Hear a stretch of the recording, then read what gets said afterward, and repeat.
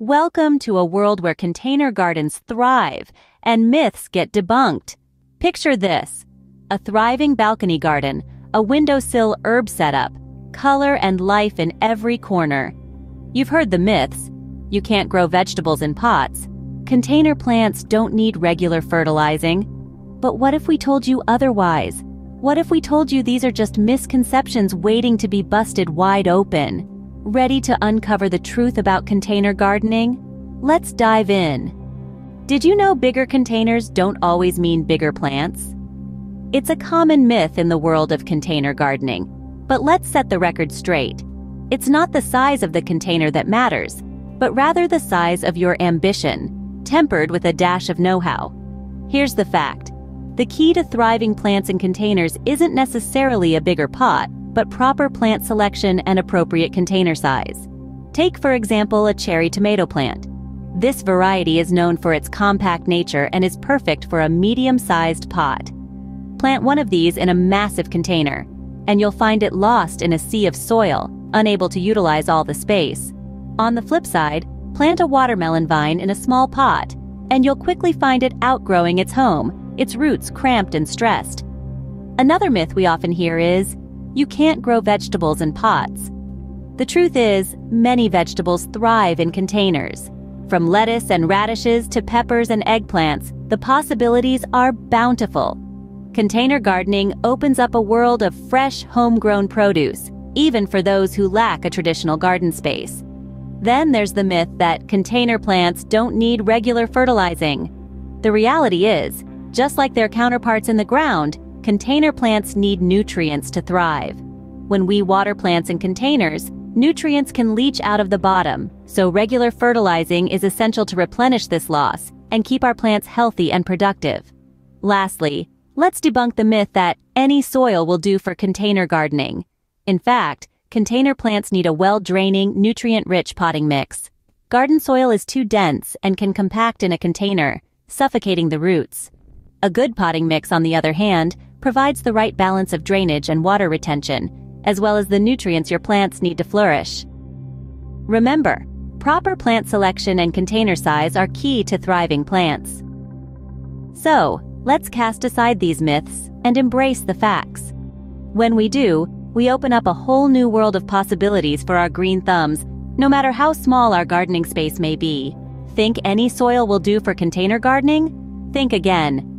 Soil is much more than just dirt. It's a complex ecosystem teeming with life and nutrients that plants need to thrive. And when it comes to container gardening, the soil you choose is even more crucial. It's a common misconception that you can simply scoop up soil from your garden and use it in your containers. But let's debunk this myth right here, right now. Garden soil is often too dense for container use. It can compact over time, making it difficult for roots to grow and for water to drain properly. Instead, container plants prefer soil that is light, well-draining, and rich in nutrients. This is where potting mix comes into play. Unlike garden soil, potting mix is specially formulated to provide the right texture and nutrient balance for container plants. It often contains ingredients like peat moss or coconut coir for moisture retention, perlite or vermiculite for aeration, and compost or slow-release fertilizers for nutrition. Remember, one of the key advantages of container gardening is the control you have over your growing conditions. You can tailor your soil to the specific needs of your plants. For example, succulents and cacti prefer a sandy, fast-draining mix, while vegetables and herbs might prefer a richer, more compost-heavy mix. Furthermore, container soil needs to be refreshed more often than garden soil. Over time, nutrients in the potting mix get used up by the plant or washed away during watering. So, it's important to replace or replenish your soil every year or so to keep your plants happy and healthy. So, next time you're preparing your pots, don't just fill them with any old dirt. Choose or make a potting mix that will give your plants the best chance to thrive. After all, the soil is the foundation of your garden, and a strong foundation leads to strong, healthy plants. Having a well-draining, nutrient-rich potting mix is your secret weapon. Does daily watering sound too much? It might just be. One of the most persistent myths about container gardening is the belief that our potted plants need to be watered every day.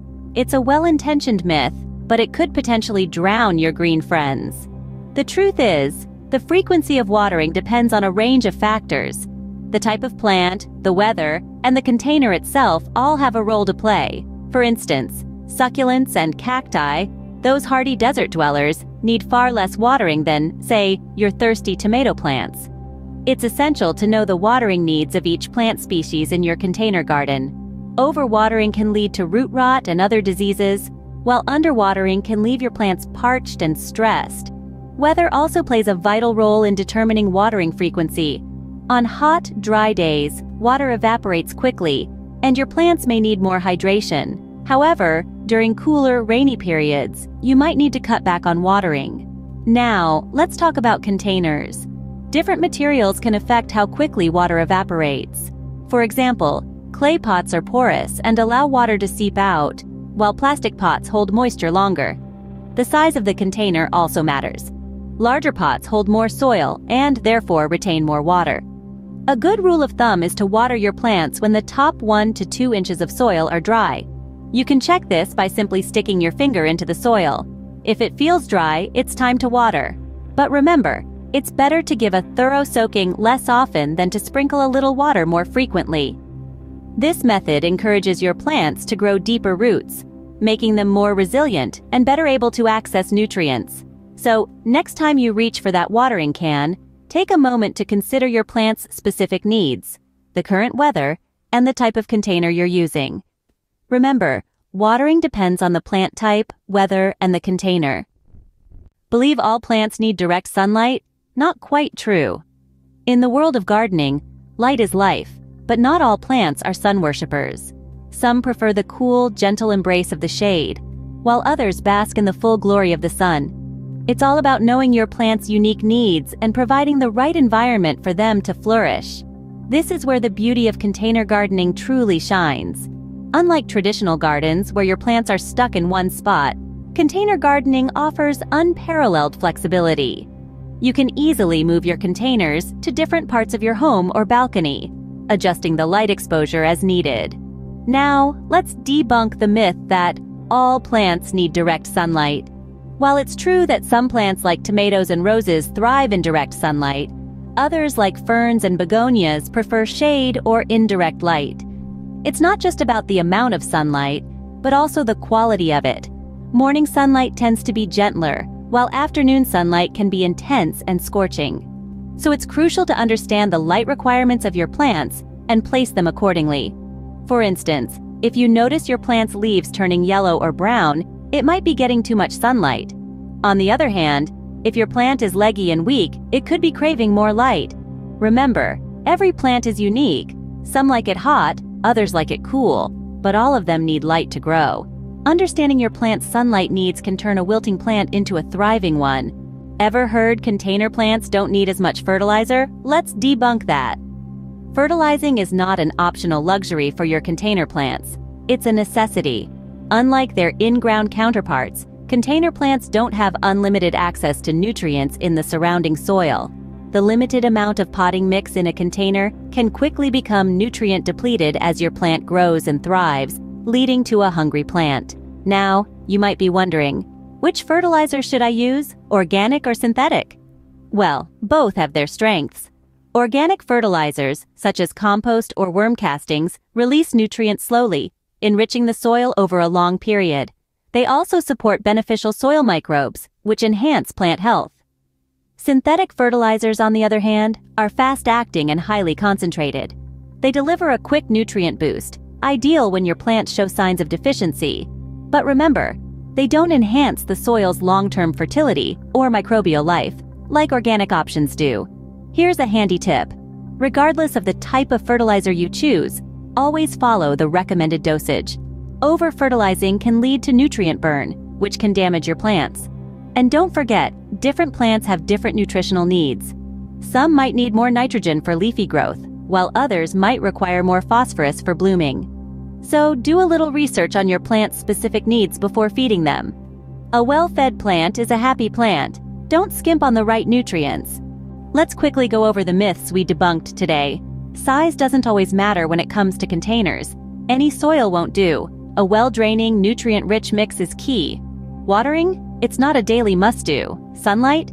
not all plants crave the spotlight, and fertilizing? Absolutely essential for container plants.